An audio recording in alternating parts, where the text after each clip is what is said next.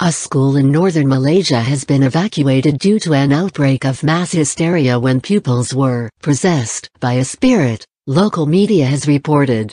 The building was shut after students and teachers claimed they saw ghosts walking the halls.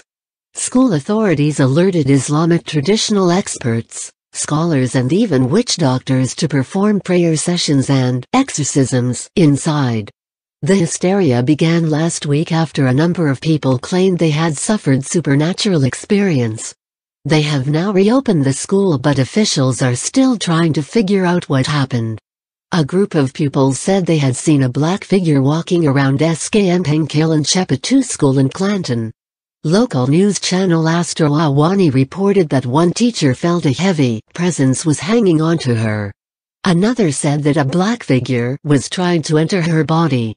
A senior school staff member told the BBC, "Our students were possessed and disturbed by these spirits. We are not sure why it happened. We don't know what it is that affected us. But the place is a bit old, and these children can be disobedient and sometimes throw their rubbish around the school grounds. Perhaps they hit some jinns, ghosts, and offended the spirits."